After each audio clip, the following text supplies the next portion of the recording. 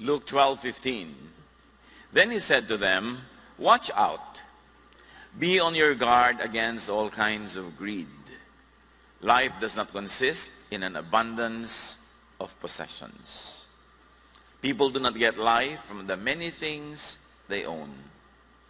Isa sa mga madalas banggitin ng Panginoon, ngunit pinakamadalas ding malimutan. Once in a while, we have to go back to very basic teachings of the Lord because they get forgotten. Pero nandito ang susi para sa tahimik, payapa, at mabungang buhay. When more is less. Lord, we thank you that you're always more. But we have to think of what should be less so you can be more. Turuan niyo po kami ngayong Panginoong malinawan kung anong tunay na dapat inuuna. Yung mga alam na namin ay maalala at maipamuhay, lalo pa sa mga panahon na kami nalilito. Father, we thank you that you are light, that you are life, that you are our healer, our teacher. Now be our preacher. Lead your people unto greater knowledge of you, unto a greater level of peace and joy in life. In Jesus' mighty name we pray with thanksgiving. When more is less. Akala kasi natin laging more is more. Kaya lagi natin gusto more. But when there are times when more really becomes less. Matthew 6:24-34, isa sa mga pinaka-common teachings ng Panginoon, pero dapat laging balikan. Walang makapaglilingkod na alipin sa dalawang Panginoon, sapagkat kapopoatan niya ang isa at iibigin ang ikalawa. Paglilingkuran ng tapat ang isa at hahamakin ang ikalawa. Hindi niyo maaaring paglingkuran ng pareho ang Diyos at ang kayamanan. Kaya't sinasabi ko sa inyo, huwag kayong mabalisa tungkol sa inyong kakainin at sa inyong iinumin upang kayo mabuhay. Sino sa inyo ang makapagpapahaba ng kanyang buhay ng kahit isang oras sa pamamagitan ng kanyang pagkabalisa? Kay liit ng inyong pananampalataya sa Kanya. Kaya't huwag kayong mag-alala na baka kayo kapusin sa pagkain, inumin o damit. Hindi ba ito mga hentil lang nababahala tungkol sa mga bagay na ito? Alam na ng inyong Ama na nasa langit na kailangan ninyo ang lahat ng ito.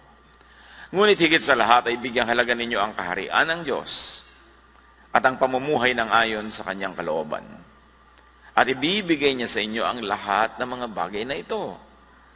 Kaya nga, huwag ninyong alalahanin ang bukas, sapagkat ang bukas ang mag-aalala sa sarili niya. Sapat na ang inyong mga suliranin sa bawat araw.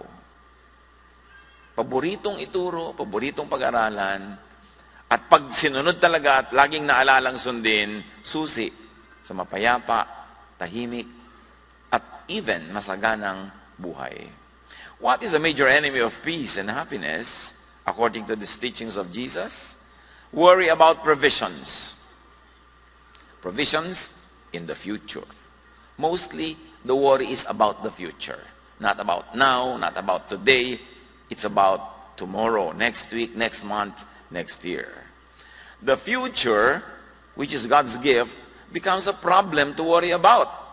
Pagka ganito ang ating mentality, instead of being celebrated as a gift from God, to be excited about.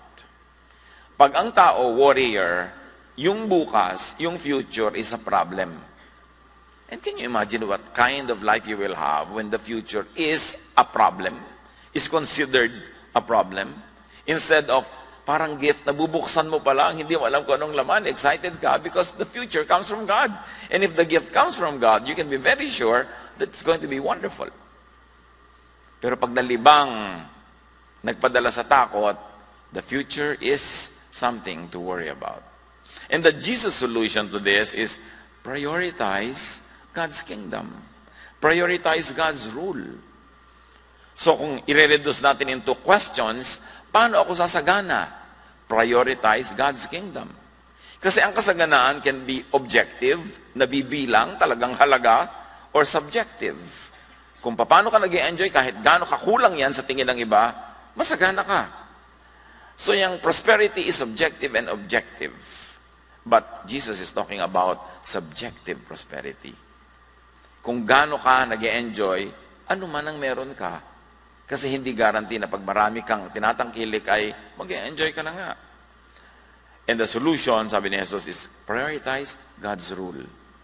Gusto niyo huwag kayong matatakotin, mag-alala, huwag kayong lagi na lang nangangamba, ang unahin ninyo ang paghahari ng Diyos sa inyong puso, sapagkat pag siya ang naghahari, ang lahat ay mapapasaayos. Lalong-lalo ang ating points of view, yung ating pananaw, yung ating value system. Matthew 6:24, you cannot serve two masters at the same time, Jesus says. You will hate one and love the other, or you will be loyal to one and not care about the other. Of course, it's natural. The law of impenetrability sa physics, only one thing occupies one place at one time. So isa lang ang pwede mong tunay na mahalin. The way to live is one moment is to one project. And that project is the kingdom of God. The way to live is one lifetime, one master. And that master should be God. There should be no confusion. When your life has more than one major project, and that is not even the kingdom of God, you're headed for disaster. Pero pagka ang yung one lifetime project and master ay Diyos, yun ang susi. Sundin muna bago mo malaman na effective pala, totoo pala. You cannot serve God and money at the same time. Matthew 6:24. The way to live is not one lifetime, two projects, one lifetime divided between God and money. Sa isip, alam na natin ito. Memorize pa nga kumisan. Pero yun ba talaga ang pananaw natin na umiiral sa pang-araw-araw na buhay that defines us? 1 Timothy 6:10, the love of money causes all kinds of evil. Not money itself. Because money can be used well. Money can be used for very godly purposes. But the love of money is the causing of a lot of evil in our lives. Some people have turned away from what we believe because they have want to get more and more money. But they have caused themselves a lot of pain and sorrow. Sabi niya, talagang yung sobra mong pag-ibig sa pera, pag-Diyos sa pera, ang pinag-uugitan ng napakaraming kasamaan. At napakaraming mga tao sa paghabol sa pera, iniwan ang mga bagay na mahalaga sa ating pananalig. Tulad ng katapatan, tulad ng kabaitan, pagbibigay sa kapwa, tulad ng honesty, tulad ng paglilingkod sa Panginoon, kinalimutan na sa paghahabol sa pera. Sabi niya, kahahabol nyo ba? Naabutan nyo? At kung naabutan nyo, nakukuha nyo bubuo o mga gilid-gilid na lang inaabutan ninyo. Tapos, ang laki ng bayad. Ang laki-laki ng bayad mo emotionally, spiritually, socially. Tapos ito lang ang nakukuha. Love for money could make people evil. Diyan mo makikita yung mga magkakapatid na nagsusumpaan, nag-aawayan dahil pinag-aagawan ng isang dangkal na lupa na minana sa magulang. Magkakapatid na nag-aaway-away dahil sa mga lumang mga gamit na pinagkakaway-awayan nila. Minsan mga magkakaibigan, nagdadayaan pa sa negosyo dahil sa pera. Hindi rin naman talaga nadagdagan ng saya. Pwedeng madagdagan ng pleasure, kasi ang pleasure nabibili. Pero ang saya hindi. At ang mas masaya sa buhay ay yung tahimik ang loob mo. Kaysa ang dami-dami mong props, pero sa loob, wala. Love for money could bring hell to people. Hindi mo na kailangan hintayin mamatay at pumunta sa impyerno. Pagka ikay sobrang maibigin sa pera, advance na ang impyerno sa buhay mo. Love for God makes people good and godly. Ito yung kabaligtaran. Love for God brings people to heaven, the kingdom of God. Yung heaven na nandun pa sa malayo at yung heaven na nandito na ngayon sa buhay natin. Pag maibigin ka sa Diyos, inilalagay mo ang pera sa tamang lugar. Mahalaga pa rin ang pera. Laging mahalaga yun. Pero nasa tamang lugar. Hindi siya ang number one. Yung mamimili ka, makikipag-away ba ako o pera? Yung pinipili mo, wag na lang, para peace na lang. Pwedeng nakuha niya yung pera, siya nakabili ng kotse. Wala kang kotse, siya meron. Pero guarantee ba na masaya siya kaysa sa'yo? Kuminsan nga, pag ikaw pa yung nanalo, dahil anak ka naman Diyos, kahit na kuminsan nakakalimot, binabagabag ka ng budhi mo. Hawak-hawak may pagkamahal-mahal na bag. Pero alam mo kung gaano karaming empleyado mo sana nadagdagan mo ang sweldo at bonus kung hindi ka lang bumili ng 1,000,000 peso bag. Tapos yung bag hindi mo magalusan, ayaw mo malagyan, kulang nila, ilagay mo sa estante, punas-punasan. Naging Diyos. Kaya tuloy hindi mo maiwan, baka manakaw. Samantalang yung kumari mo na ang bag niya, supot. Iniiwan-iwan niya talaga, inihahabol pa nga sa kanya ng iba. Supot niyo po, supot niyo po. Ayaw nga pala ang aking supot. May wisdom din yung hindi masyadong mahal yung mga gamit mo, hindi pinagnanasaan ng iba. Our time should be focused on God. That's what Jesus is saying. You all know that already. That's not something new. But it is something to renew in our minds and in our mindset and in our lifestyle. Because our time should be focused on God's kingdom.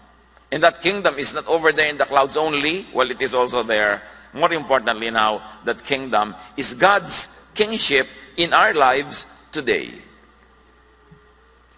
Pagka sa mga pinipili mo yung maka-Diyos na choice, hindi yung makapera, God's kingdom is in you. Because sabi ni Jesus yon, the kingdom of God is in you. Within you. The kingdom of God is in your thought, in your heart, in your feelings, in your everyday life. And you can always bring the kingdom of God into your life pag inuuna mo ang Diyos. Our hearts and minds, our lives must be God's kingdom, must be ruled by God. And that is heaven on earth. Our lives must be defined by Godness, which of course was fine-tuned by Jesus into what we call Jesusness. Is that what defines us? The kingdom of God says, don't worry. The kingdom of the world says, worry. Marami kang babayaran, marami kang kulang. You must worry. Why don't you worry? The rule of God in our hearts is directly proportionate to our happiness. The more God rules, the happier we are. The less of God, the less happiness then. Matthew 6:25, sabi ni Jesus, so I tell you, don't worry about the things you need to live, what you will eat, drink, or wear. In other words, don't worry about the pambili. Kasi ang pinoproblema talaga yung pambili. So, in other words, the verse is saying, don't worry about money. Because you need money to buy all these things. When you worry about these things, your worry is actually monetary. The kingdom of God says, don't worry about money. Don't worry about how to buy all you want. The kingdom of God, according to Matthew 6:25, is life is more important than food. And this is not only biological life, but emotional life. Spiritual life is more important than food. And the body is more important than what you put on it. Hindi ka nade-define ng suot mo. Nade-define ka ng katawan mo. Yung katawan mo ba, panatag ang pintig ng yung puso kasi wala kang kaaway? O ang dami mong kagalit kasi nag-aagawan kayo for money, may kakompetensya ka, marami kayong mga samaan ng loob, balot na balot ka ng magandang alahas, pero yung puso mo ang bilis ng tibok, lalo pag nakikita mo siya. You are defined by your health. At mahirap maging healthy pag sobra kang maraming hinahangad sa buhay. Kasi lagi kang kulang, lagi kang naghahabol. Money is just a tool of production. It is not the product that we want. Money is only the means. It is not the end. Money is the road, not the destination. Ngayon, kung makakarating ka sa destination mo, which is happiness, without the money, better. Bakit ka ba talaga mag-a-apply pa ng visa? Bakit ka ba magre-reserve pa ng plane ticket, ng hotel, para pumunta ka sa isang malayong bayan? Di ba para ka sumaya? Pero kung nandun ka na sa likod nyo, nangunguyakoy ka sa ibabaw ng balde, tapos ang saya-saya mo na, di nakarating ka na rin doon sa destination without having to go through the route, without the expense. So your wealth is not really where you are, how much you have, how much you spend, but your state of the heart. Pwede rin naman siyempre masaya ka na nagbiyahe ka, pero hindi lahat yun guarantee. No guarantee that it will happen. So, don't sell yourself to soul to the devil just to be able to get the money that you need for a vacation.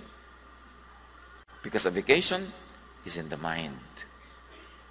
Kahit na ipikit mo lang yung sarili at sa guni-guni mo, ay lalangoy-langoy ka sa Palawan.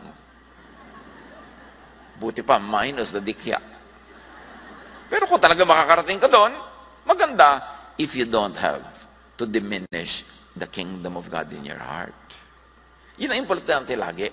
Hindi natin minamaliit yung may binili ka, nagsaya ka, nagpasyal ka. Pero at what expense? If it's at the expense of your spirit, of your relationship with God and with other people, it's not worth it. Yun ang sinasabi ni Jesus. Hindi niya sinasabi, huwag kayong kumain, huwag kayong mag-isip ng kakainin, pero huwag yan ang una. Kasi pag natutuwa ang Diyos sa'yo, problema ba na padalang Kanya ng kailangan mo? Pero kung di siya natutuwa sa'yo, kahit anong pagsisikap mo, magpagulong-gulong ka dyan, hirap na hirap ka. O magkaroon ka man ng pera, which is the tool, hindi dumadating yung product that you want, which is the happiness. The rule of God in your life means all that. Life filled with Jesusness is more important than life filled with money without Jesus. Pero kung may money na, may Jesus pa, wow, double, masarap. Pero hindi naman lagi yun magkakambal. At ang pinag-aaralan natin mga kapatid, kung kailangan pumili, huwag ka malito. Choose Jesus. Choose Jesusness. But if you can have both without having to sacrifice your spirit, that's a double blessing. Matthew 6:27, you cannot add any time to your life by worrying about it. You cannot make life better by worrying about it. In fact, the more you worry, the more you shorten your life. So sabi, huwag kang maging warrior. Pag sobra kang warrior, nakakalimot ka kung sino ang Diyos, kung sino si Jesus, at sa kanyang mga pangako. Matthew 6:31-32, don't worry and say, what will we eat? Or what will we drink? Or what will we wear? That's what those people who don't know God are always thinking about. Kung yun ito sabihin lagi sa nanay nyo na nagwa-worry, ano isusuot mo? May baong ka ba? Ano lulutuin natin mo? Mami, Matthew 6:31. Matthew 6:31 pala ha? O sige, hindi ako magwa-worry. Bahala kayo mamya. Misa kasi sobrang nating pinapahirapan yung warrior kasi siya yung responsible kaya siya nagwa-worry. But you know, if you work and do your part, the warrior member of your family will worry less.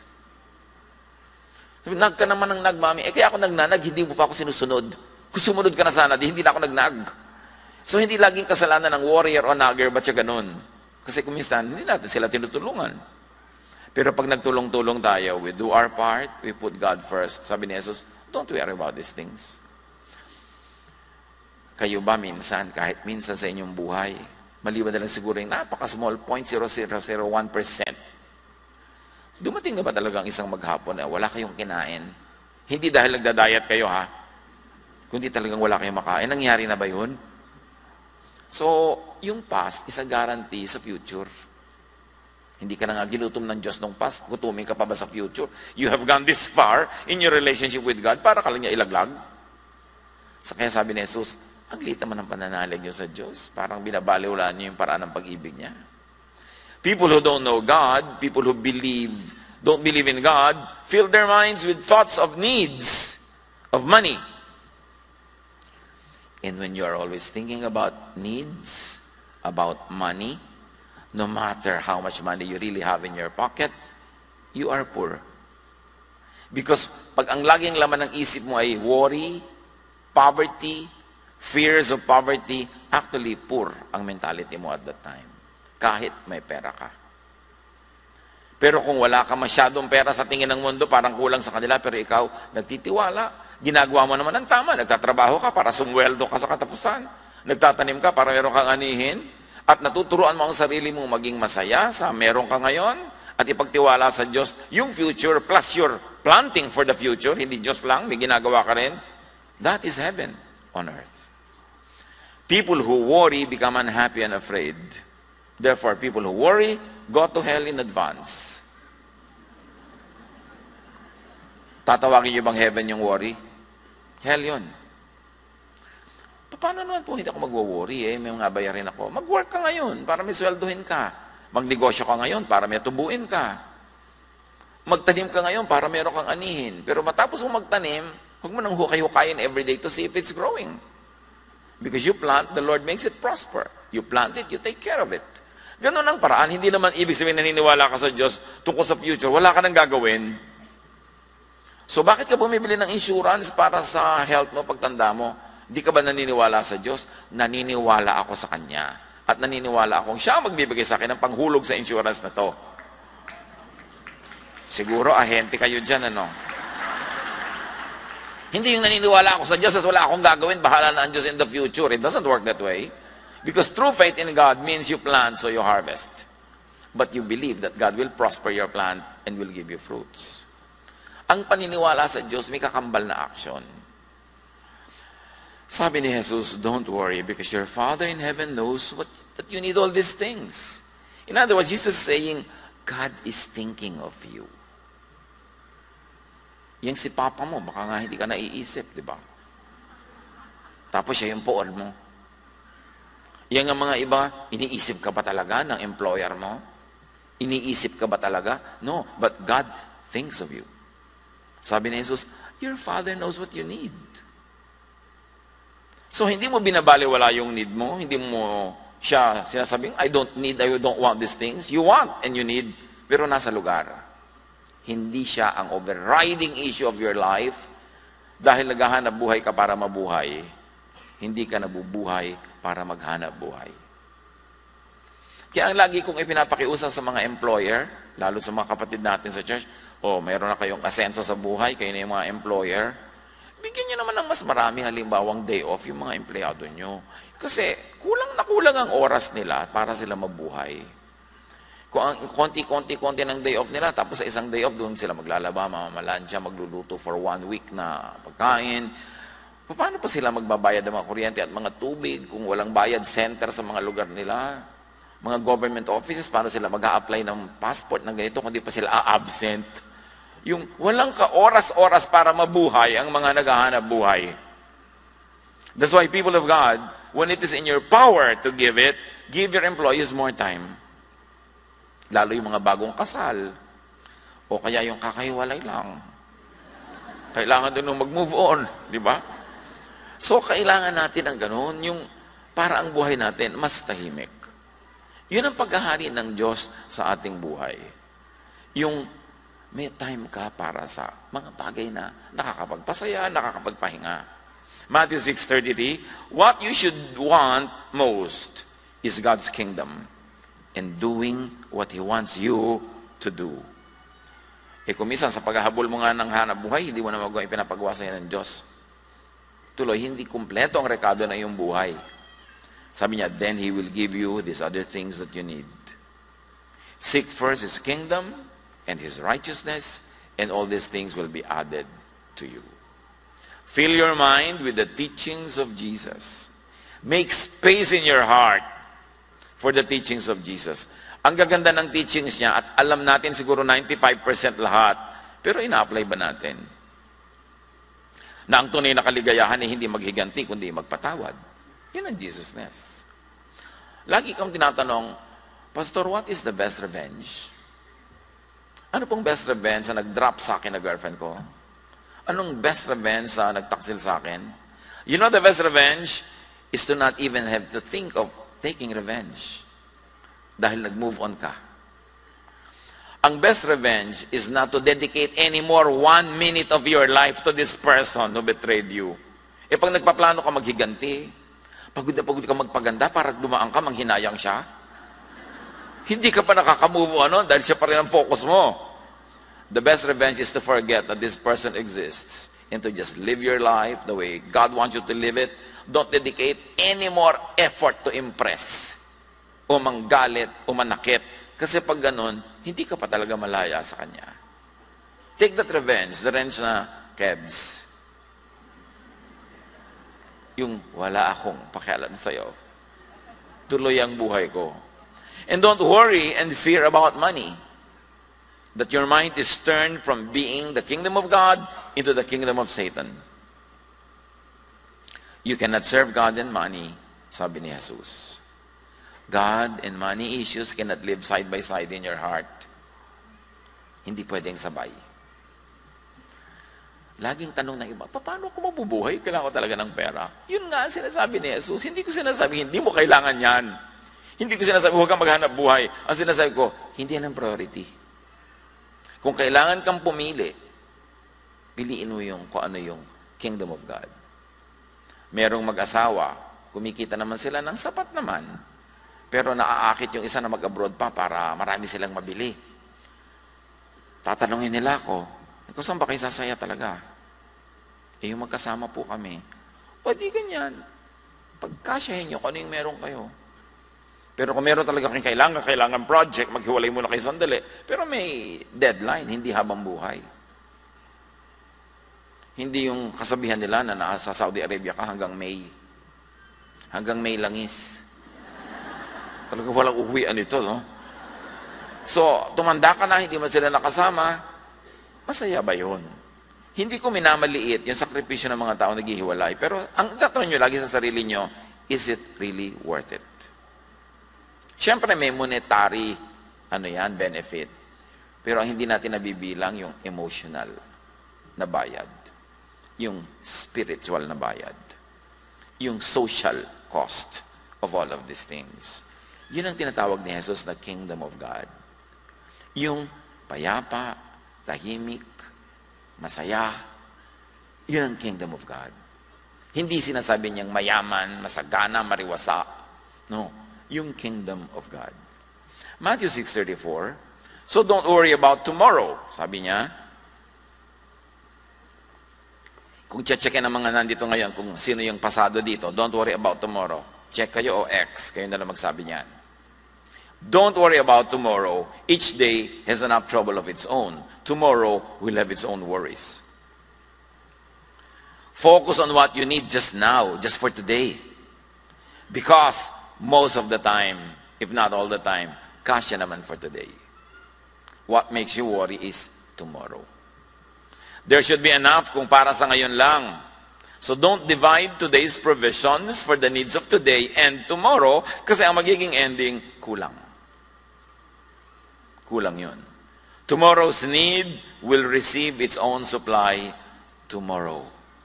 Cross the bridge when you get there. Don't overthink about the future. James 4:13-16. Some of you say, today or tomorrow we will go to some city.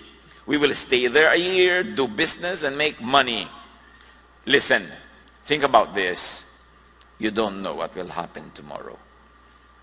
Your life is like a fog. You can see it for a short time, but then it goes away. So you should say, if the Lord wants, we will live and do this or that. Laging kasama ang Diyos sa equation. Nagpaplano ka, if God wills. If God allows it, then it will happen. Which really means, hindi mo pinagpipilitan. When the door is closed by God, hindi mo pinagpipilitan. Malalaman mo ang God's will kasi kusang nangyayari, it unfolds. Yung tulad ng narito tayo ngayon, I have no doubt na God's will. Kasi hindi natin to binalak. Wala sa kabalak-balak natin magpunta dito sa bulwagan na ito. Walang-wala. Isang Martes ng umaga, naghanda kami pumunta sa meeting with the Cultural Center of the Philippines para sa 2 p.m. meeting. Meron silang agenda tungkol sa building ng folk arts. Sa 2 p.m. meeting na yun, sinabi nila, you have to move out because we have discovered new reasons for you to move out. It is not safe. 2 p.m. That was Tuesday. Wednesday, may worship tayo. Saan mo dadalhin na napakaraming taong ito? But you know, that was 2 p.m. Tuesday. Before the offices closed, 5 p.m. ng Tuesday, nakalipat na tayo dito. Wala sa balak. Sana kung napalipat tayo sa isang bodega sa Quiapo, papalakpak din kayo, ha? Yung kahit na magbawas kayo mga damit sa init. Di ba? Kasi kahit saan tayo dali ng Panginoon, yan ay bulwagan ng Panginoon. Pero hindi natin ito binalak. Yung, halimbawa, yung napangasawa mo lang dahil sa takot-takot mong balak. Kasama pa ang alak. Kasi pag may alak, may balak. Nilasing mo lang pala. Yung kutakot-takot ang ginawa mong scheme para kang gagambang gumagawa ng mga sapot para pagdaan niya, mahuli mo siya. Ang hirap masabing God's will, yung nakialam ka ng nakialam, gumawit ka pa ng mga below-the-belt tactics, nang daya ka pa, nagnakaw ka pa, nakipag-away ka pa, hindi mo masasabing God's will yun. Pero yung gusto mo magnegosyo, hinahanda mo sarili mo, namumunan ka, nag-aaral ka, tapos tuloy-tuloy, then you can say, wow, God's will. Pero yung kung ano-ano pang gimmick ang ginawa mo para matupad, nakakaduda. Kaya sabi, if it's God's will, it will happen. So relax ka lang. May mga bala ka, hindi natuloy, in spite of you doing your best. Katulad ibang lumalapit sa akin, Pastor, ikaw 7 board ko na po. B-O-R-D anak o B-O-A-R-D? Diba? Kasi, so, hindi ka pumapasa, may ibang balak sa iyo ang Diyos. Una, nag-aral ka ba mabuti? Yes. Pinanda mo ba ang sarili mo? Yes. Hindi ka pa rin pumasa 7 beses na, baka gusto ng Diyos, mag-artista ka. Subukan mo. Diba? Itakasara yung pinto, huwag mo ipagpilitan. Kasi pag gusto ng Panginoon, although may mga gusto ang Panginoon na kailangan mo ring paghirapan, pero alam mo na hindi ka pinipigil, mahirap lang talagang gawin yun. Pero dapat kang makiramdam kung ano ang ginagawa sa iyo ng langit. At yung pagpapayaman na yan, makaramdam ka, kung gusto mo magnegosyo, gusto mo makuha to, gusto mo makuha yung pwesto na yon, kung ano-ano nang pinaggagawa mo sa buhay, na suffer na ang spiritual life mo, you know, hindi yan ang will ng Diyos para sa iyo. Kailangan sang-ayon ng langit sa ginagawa mo. Jeremiah 29:11, I know the plans I have for you. I have good plans for you. I don't plan to hurt you. I plan to give you hope and a good future. Sabi niya, I know the plans I have for you. Plans to give you hope. Plans to prosper you. Not to hurt you. So may plano ang Diyos. Ang tanong lang, tugma ba ang plano mo para sa'yo sa plano ng Diyos para sa'yo? Mahirap ang makipagtunggali sa Diyos. Nakikipag-agawan ka ng manibela ng iyong buhay. Kaya kailangan makiramdam. Spirit-led ka. Let God plan your life and lead your every step. You live your life now, day to day, in pursuit of God's kingship. Psalm 37:23-24, if you do what the Lord wants, He will make certain each step you take is sure. The Lord will hold your hand, and if you stumble, you still won't fall. Yun ang ganda, na ang sinusunod mo yung landas ng Panginoon. Hawak ka niya sa kamay, inaakay ka niya. Matapilo ka man, hindi ka mahuhulog kasi hawak ka pa rin niya. So do what the Lord wants. The steps of a good man are from the Lord. Sabi ng Revised Standard Version. So among the choices, alam naman natin to, it is not always clear what the Lord wants. Diba? Hindi naman laging malinaw kung anong gusto ng Diyos. Pero merong malinaw yung ayaw niya. So by process of elimination, you can already remove that which you know God doesn't want for you. Konti na lang yung matitira. At doon ka na lang mananalangin, makikiramdam, magtatrabaho para malaman mo which among those that God allows ang best for you. Eliminate muna yung alam mong ayaw ng Diyos. What God doesn't want for us is that which is on Jesus. Pastor, paano ko po malalaman kung ayaw ng Diyos? Well, it is not peaceful, it is not restful, it is not loving in method and in result. It is vexing, stressful, consuming in method and result. You know that that's not what God wants for you. Yung pag ginawa mo, wala ka nang natirang oras sa sarili mo, nawalay ka na sa lahat ng mahalaga sa iyo, nako-compromise pa yung mga pananalig at mga paniniwala at ang iyong kabutihan.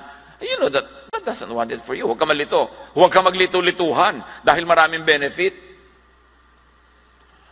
Nakakalito po kasi. Hindi nakakalito yung nililito mo sa sarili mo kasi naaakit ka doon sa benefit. Pero alam mo kung anong ibabayad ng iyong spirito. Huwag ka malito.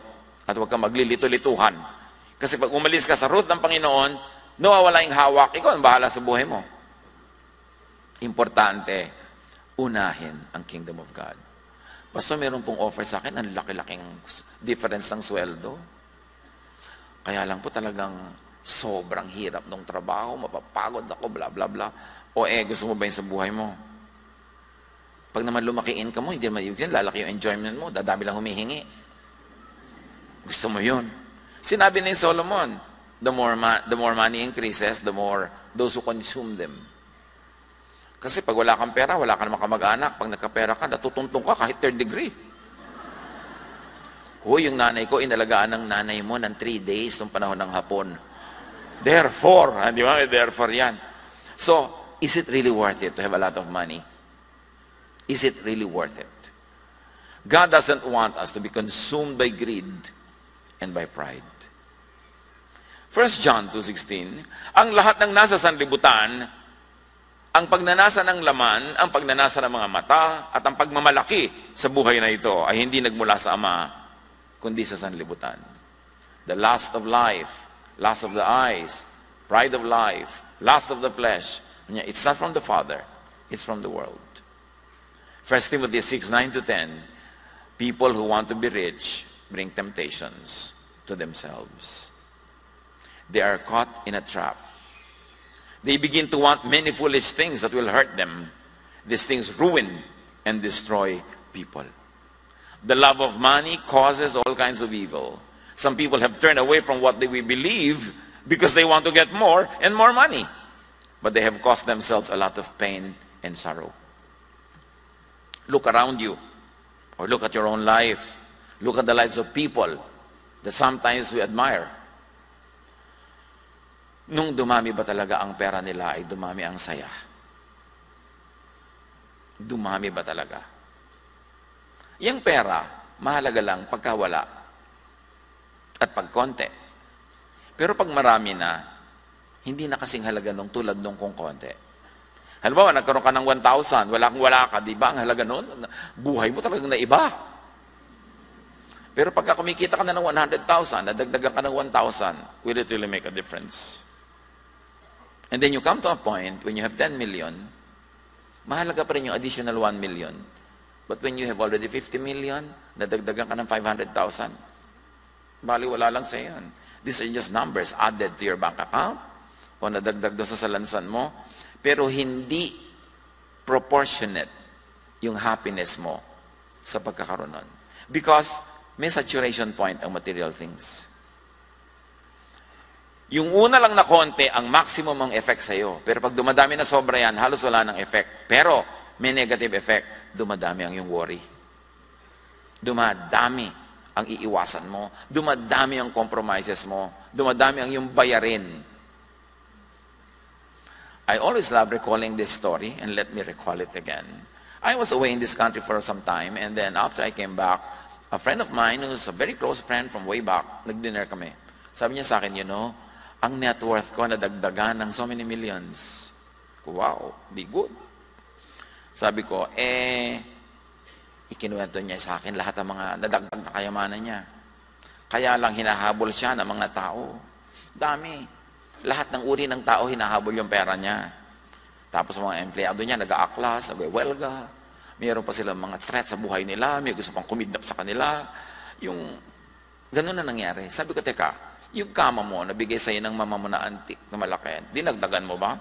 Sabi, hindi, ang lapad na nga nun eh. Yung kotse mong 3, ginawa mo na bang marami? Sabi, 3 na nga, hindi ko magamit lahat, di 3 pa rin. Gano'ng karaming steak na kinakain mo ngayon sa isang linggo? Kasi dati, once a week, may steak siya eh. Sabi niya, once a month na lang, kasi alam mo naman, may edad na tayo. Yan naman pala, hindi mo dinagdagan yung kama mo, hindi din mo yung steak, hindi mo dinagdagan kotse. Para ano yung nadagdag mong pera? Walang idinagdag na ligaya sa'yo. Ang dinala sa'yo, kutakot-takot na problema. So, importante na when we have what we need, we shall be content with that. Because by having more, sometimes you pay more. But you don't enjoy more. Kaya huwag padaya. Ngayon, kung mahalaga sa inyo, i-grow yung business nyo, i-grow yung mga numbers nyo, do it. But not at the expense of your personal joy, your happiness, and your peace. Because you have only one life to live in this world. And you must maximize the joy, the happiness, the pleasure. And sometimes, the search for material things, thinking that it would help you buy happiness, actually, it buys you problems. It's not always true because meron namang kayang-kaya nilang dalhin ang kayamanan nila, masaya pa rin sila, tahimik pa rin sila, pero konti ang nakakagawa nun. Kasi maraming tao, lalo hindi lumaki sa yaman, hindi sanay, hindi marunong, napupundi sila, kumbaga sa bombilya, sa laki ng wattage sa dumadaan. Kaya yung dating matitinong pamilya, nag-aaway-away, dating bababait na anak, nagiging suwail, kasi nagkakaroon ng mga pera, nagkakaroon ng mga kaibigang mapera, at minsan nasisira pa yung pamilya. What we believe is what is important that we keep. Peace, love, goodness, kindness, rest, relaxation, enjoyment, Health, wellness, that's important. More pursuit of money, many times, not all the time, could lead to less of this. Meron pa nga, Pastor, mula po nung yumaman kami, hindi na nga kami nakakapagbakasyon together eh. Bakit? Hindi kami pwede lumipad sa isang eroplano ng asawa ko kasi pag pareho po kami natigbak, sino mag-aayos ng mga naiwan? You mean, nagpayaman kayo para ngayon, hindi na kayo pwedeng sabay magbakasyon? Mabuti pa nung araw, nagbabakasyon lang kayo dyan sa kuli-kuli. Pero magkasama kayo, holding hands pa. So, hindi nakabuti sa inyo yung pera na yan. Psalm 39:6, we rush through life collecting things, but we don't know who will get them after we die. Meron pa, Pastor, problema ko po yung anak ko. Bakit? Yung girlfriend po mukhang sweetik. O, bakit?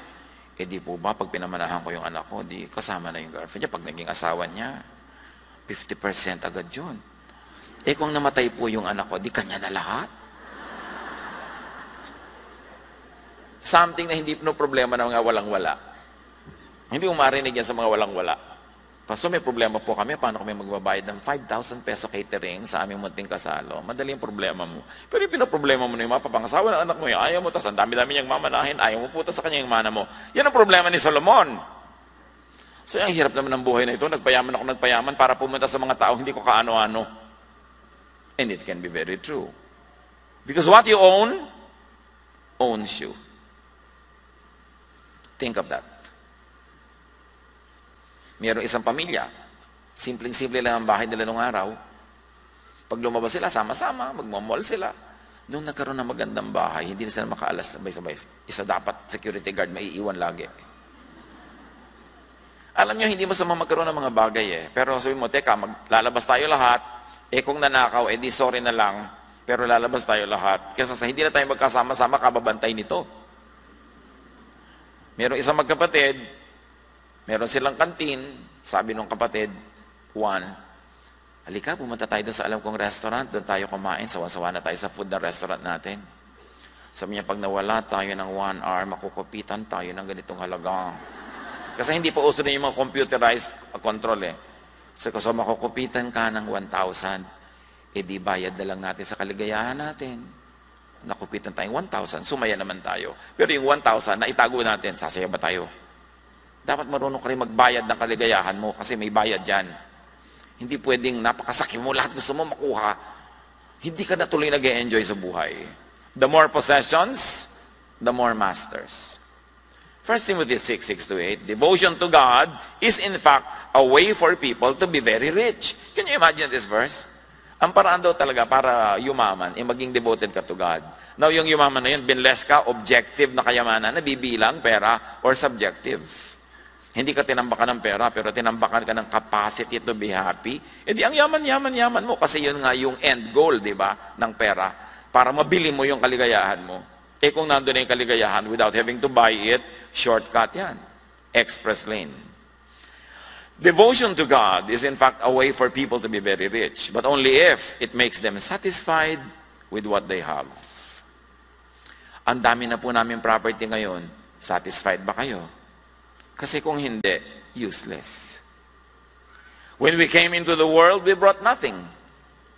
And when we die, we can take nothing out.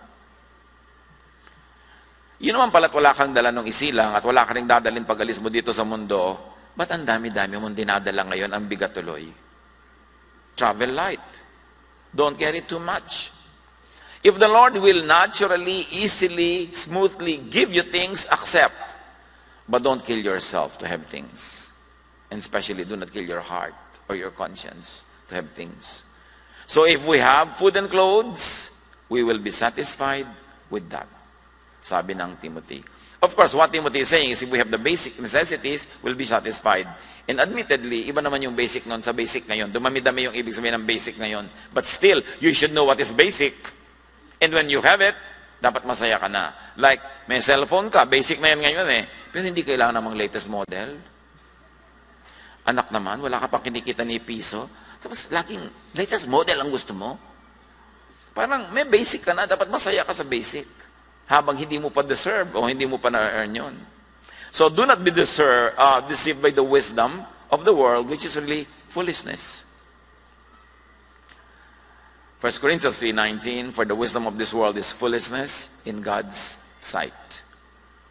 And mind you, kayong mga nagpapalaki ng mga anak o apo, do not be and do not teach the children to be materialistic, to be warriors, and to be competitive. Uso yan. Yan ang wisdom of the world, which is really foolishness to God. Anak, kailangan number 1 ka sa klase. Anak, kanina, anong grade mo? 99 po. Anong grade ni Catherine, yung classmate mo? 99.2. Pak, pak, pak, sinampal ka. Nanay niya ang aakyat sa entablado sa graduation, hindi ako. Pak, pak, pak, pak. Yung nagpapakamatay na yung mga bata sa ibang bansa dahil sa competition. Teach your children to be loving. Teach them to be sharing and caring, because that is what will give them happiness in their life, not being competitive. Baligtad ang mga tinuturo natin na values. Lagi ikaw dapat number 1, lagi ikaw manalo. Kahit na mandaya ka, kahit na kalaban mo yung classmate mo, kalaban ko rin yung nanay niya, basta kailangan number 1 ka. So, pag number 1 ba, laging happy? Teach the children to value peace, happiness, love, pakikipagkapwa, pakikipagmabutihan sa kapwa. At saka to be cooperative, not to be competitive. True survival is in cooperation, not in competition. But that's another issue.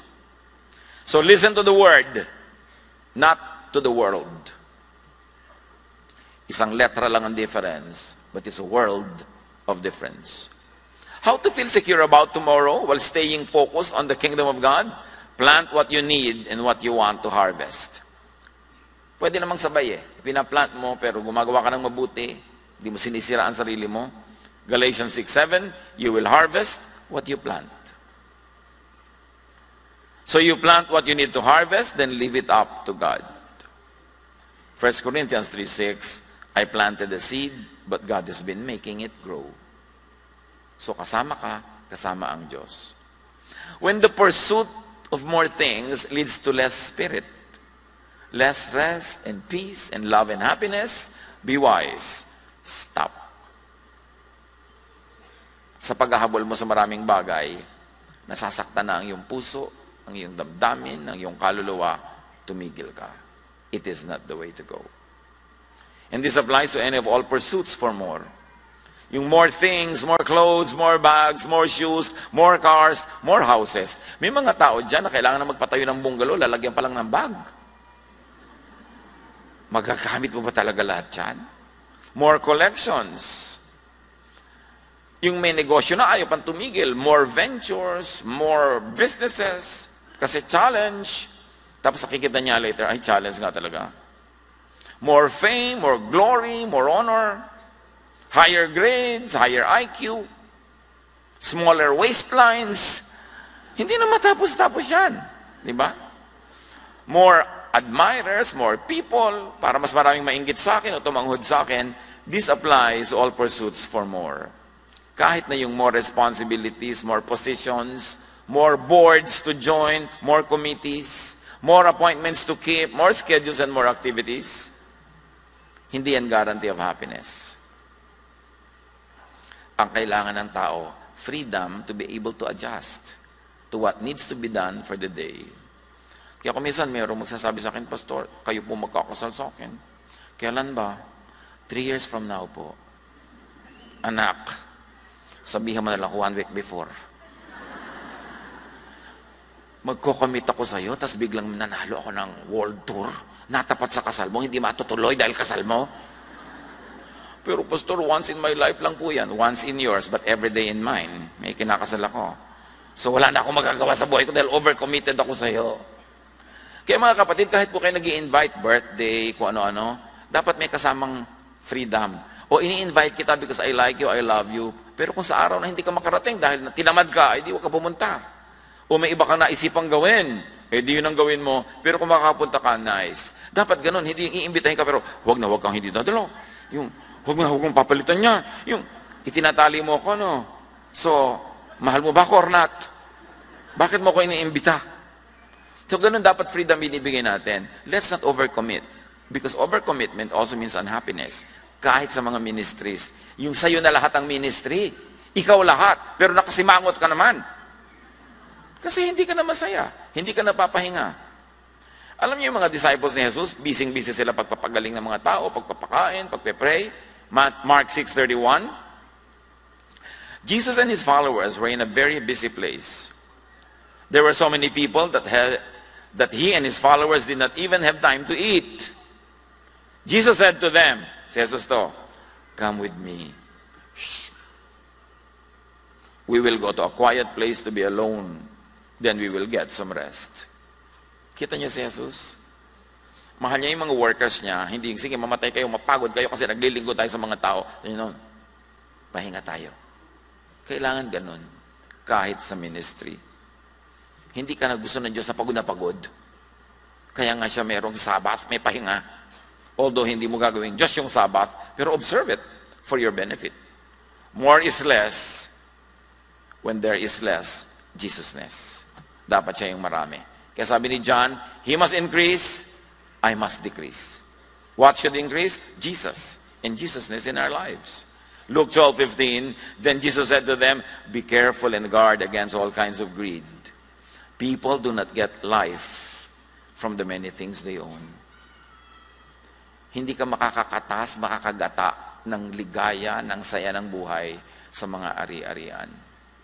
More things could even mean less peace, less rest, less time, less happiness.